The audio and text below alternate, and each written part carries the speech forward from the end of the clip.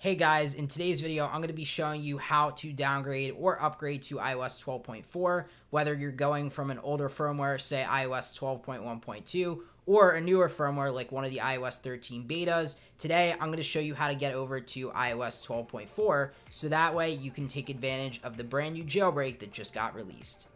So if you're jailbroken already, say on iOS 12.1.2, one of the things you can do to prepare your device to restore, just one thing to check off the list, is to just go in the Uncover app and make sure Restore Root FS is enabled and then press Jailbreak. It'll go through and then you'll see this notice letting you know that Root FS is going to basically kind of erase the jailbreak data on your device. Go ahead and press OK and it'll do its thing. And then when you come back up, you should be in an unjailbroken state and you should no longer see Cydia on your device. You're also going to want to head over to the website in the description down below, IPSW.me, and find the 12.4 IPSW for your device. In my case, I have an iPhone 6s, so I'm just going to go ahead and select the 12.4 IPSW for that device. And then once I do that, it's just as easy as downloading that, and then we're ready for the next step. Real quick, one more thing before we get started. If you do have a Mac, go ahead and go into the software update section on your Mac. And under the list of updates, if you see you do have an update saying iTunes device support or something along the lines of that, make sure you update that. I say that because if you actually go through this restore in iTunes, if that is not updated, there is a chance that this will not work and you will not be able to get to 12.4 the way that you might want to, obviously, while still keeping your data intact. This goes without saying. You're also going to want to, ahead of time, make a backup of your device so that way you don't lose out on any of your data, and that's just the safest way to do it. Make sure that you have everything backed up. The next step is, of course, plugging your device into your computer, and once you do that, it should pop up in iTunes. There were a lot of weird things going on after the jailbreak came out today with 12.4. At first, people thought that Apple stopped signing at OTA. There was confusing things going on, so it was actually interesting to see the pop-up that said that 12.4 was available, because some people had said that Apple actually removed that. And the latest firmware, according to iTunes, I believe was something like 12.3.1.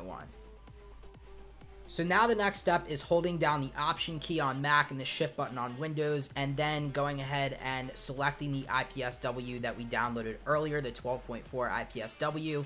And once we do that, it will basically say iTunes wants to restore your phone and verify the update with Apple. It wants to restore it to iOS 12.4. So we're going to go ahead and press restore, and once we do that, the process should start. Now, this, for whatever reason, took a lot longer than normal. I think it's because Apple servers were getting hammered today because a lot of people were going and upgrading and downgrading their devices to 12.4. So I think that's the reason why this restore took me a while. So if it takes you a long time for whatever reason, that might be the reason why I sped this up a lot, because today was such an unexpected day for the community, though. The 12.4 jailbreak just randomly happened, and I don't think anyone was expecting this. Kind of crazy. Super excited to hopefully see the community kind of reinvigorated, because it's been a very long time since we've had a jailbreak for the current signed firmware that's going on right now. This is the latest version, 12.4, as of the recording of this video. So that's the big reason why I'm making this tutorial and why you might want to downgrade or upgrade to iOS 12.4, because right now this is the latest firmware and you're able to jailbreak this. iTunes also let us know that the restore is done, and now we can go ahead and restore from our backup that we made earlier. And this also took a lot longer than I was expecting. I guess depending on how much you have on your phone, that will depend on how long it takes. So you might be sitting here for a little while if you had a lot on your device. So just sit back, grab a cup of coffee, some popcorn, just sit here for a little while, because it's going to take a little while, and it took me a little while. But because I sped this up so much for you guys, it almost seems like there was no wait time at all. You can see the backup is just about to conclude any second, so we're going to go ahead and wait until it's done.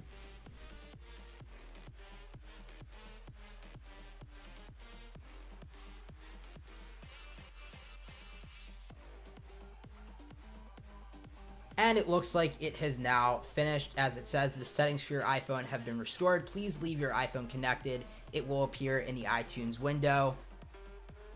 And here it is. It just popped up in iTunes, and iTunes does verify that it is now on iOS 12.4. And as soon as we get to the lock screen, I can go ahead and start the setup process.